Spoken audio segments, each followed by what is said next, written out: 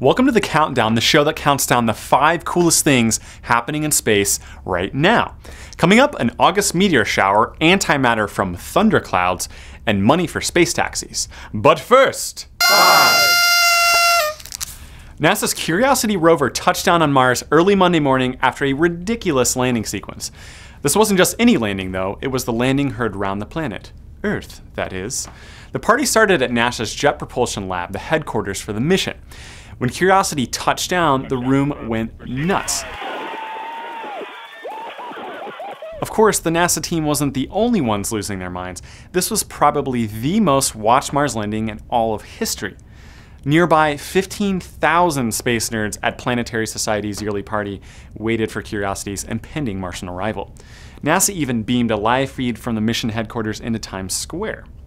As the celebration dies down, Curiosity's got a lot of work ahead of it, 150 million miles away from Earth. It's just beginning its 2-year mission. We've already seen some of the first pictures from the rover, and in the coming weeks and months, Curiosity will explore the area around Gale Crater, a Martian mountain that might have once supported life. Where were you during Curiosity's landing? Let us know in the comments below. I was at home in my underwear. 4. Black hole versus star. Which one win? Black holes, of course. At least we think so. It's difficult to observe a star being swallowed by a black hole because once it passes the event horizon, the point of no return, nothing can escape, not even light. But 2 satellite observatories might have detected the last bit of radiation from a star before it was spaghettified by a black hole. Both satellites detected X-ray pulses about 200 seconds apart. This oscillating signal could be the last bit of star circling around the black hole before it's sucked in, a lot like circling soap bubbles in the bathtub drain. The results appear in a special issue of the journal Science. 3. Did you know the Earth is constantly being bombarded with high-energy particles?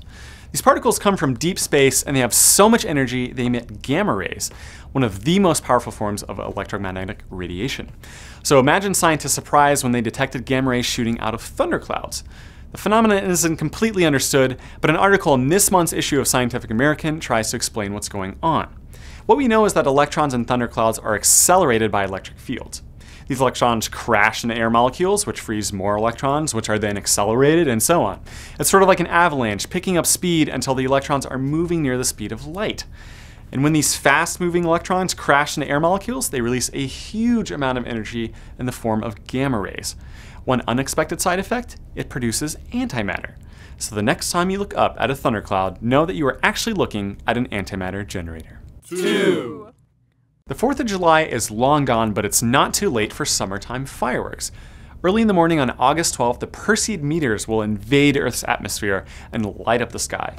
Perseid meteors are named after the constellation Perseus, and Perseus, you might remember from the movie Clash of the Titans, was the Greek hero who cut off Medusa's head. Anyway, these meteors get their name because they show up in the same part of the sky as the constellation.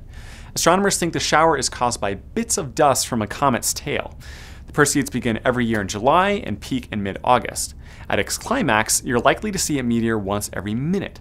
The best chance of seeing the Perseid meteor showers is in the northern hemisphere, just before dawn. 1. Last year, the US Space Shuttle program came to an inglorious end. This led to a lot of hand-wringing over what would become of the US space program. Well, thanks to millions of dollars from NASA, chances are good that a US spacecraft will soon be ferrying astronauts again. NASA has granted 3 companies $1.1 billion to build private space taxis. The biggest award, around $450 million each, went to Boeing and SpaceX. Those companies are developing space capsules to fly astronauts to the International Space Station. But space capsules are old school technology.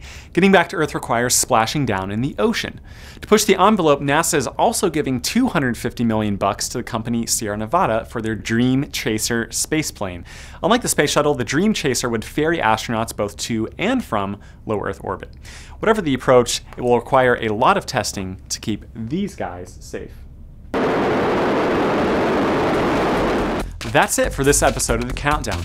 For links to all of these stories and more, visit scientificamerican.com/The Countdown. The link's in the description below. And as long as you're still hanging around here, you might as well subscribe to the Space Lab channel or watch another video. For Scientific American, I'm Dave Mosher.